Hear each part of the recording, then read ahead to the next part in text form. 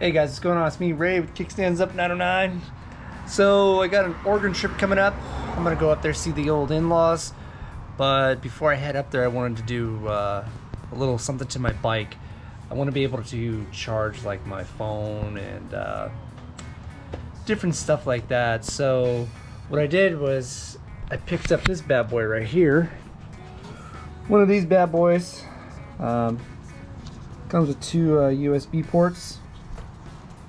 And comes with these, but what I'm going to try and do is I'm going to try and plug it in right here. Sorry for the shitty camera work. Right into the battery tender line.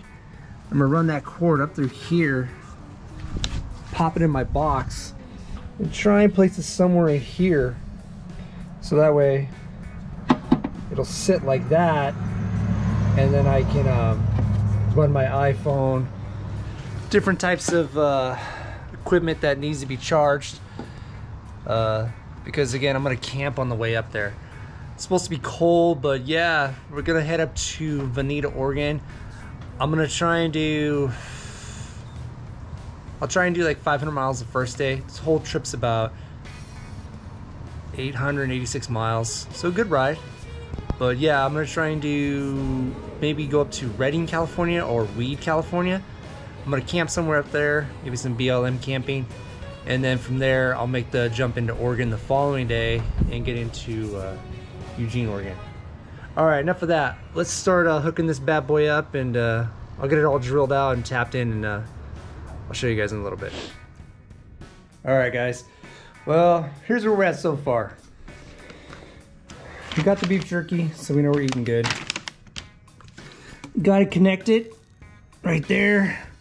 I'm putting a little shield over it. I got this, oh, where did I put it at now? We're right here. I got that plugged in. I'm putting the flex tubing on it. I'm gonna run it all the way up. Got it ran inside already. I'm just gonna put this in here. I messed up here. Instead of using, you know, a hole saw, I just used 2 drill bits because I was lazy and didn't think about it. But yeah. So that's where we're at. I'm gonna finish hooking it up and tie it up, try and make it look nice, and then I'll show you guys the end product here in a few minutes. So I bought these little things right here. They're taped. Then you can slide the zip tie through it. And what I'm gonna do is run the wire up along here. Boop, boop, boop. And what I'm hoping to do is put the little, this guy, just mount it right there with some double-sided tape. Sorry for the crappy camera work. But yeah, that way when I'm out there on the road at night, I can always charge up my stuff. But yeah, it's coming along nicely. Almost done. A little project after work, just something to mess around with. Well guys, that big huge project is finally done. Took a total of 40 minutes. I had to run and get a few things. I always change my mind when I start on little projects like this. I'm like, oh, you know, this would work better, or that would look cleaner. So let's just check out the final end for this, okay? Check it out. So here we are. Sorry for the shitty camera angle again. Battery tender. I gotta figure out something to wrap around this so that way water doesn't get in there. But I just ran it underneath the handle bar, the handle grip. Boom, boom, boom. Come up. And then what I did was I bought these little 3M things that have zip ties, so the wire stays up and out of the way. And then right here, again, this has 2 USB chargers on it. And then on and off switch, hit it. There we go. Phone is charging. Look at that. We're good to go. So yeah, that's for when I go camping. Like, again, I just told you earlier in the video, I'm going to Oregon. I'm gonna be BLM camping, so there's gonna be no charging stations whatsoever. Note, real quick on this Pan America.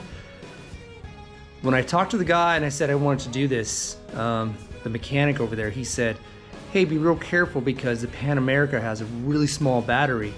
And he goes, it's not like your old Street Glide. And I'm like, oh, okay. he said if you charge something like that overnight, you might wake up to a dead battery. So I'm gonna try this out for a little bit. I'm gonna see how it works. I think what I'm gonna do tonight is I'm gonna let it charge my phone to like 100%, start the bike, turn it off, and then before I go to bed, I'll turn off that switch on that little charging thing, the USB port. So yeah, getting ready for Oregon. That's projects down, and the next one's gonna be probably just going through all my gear, make sure everything I need. So yeah, with that being said, stay dirty, my friends.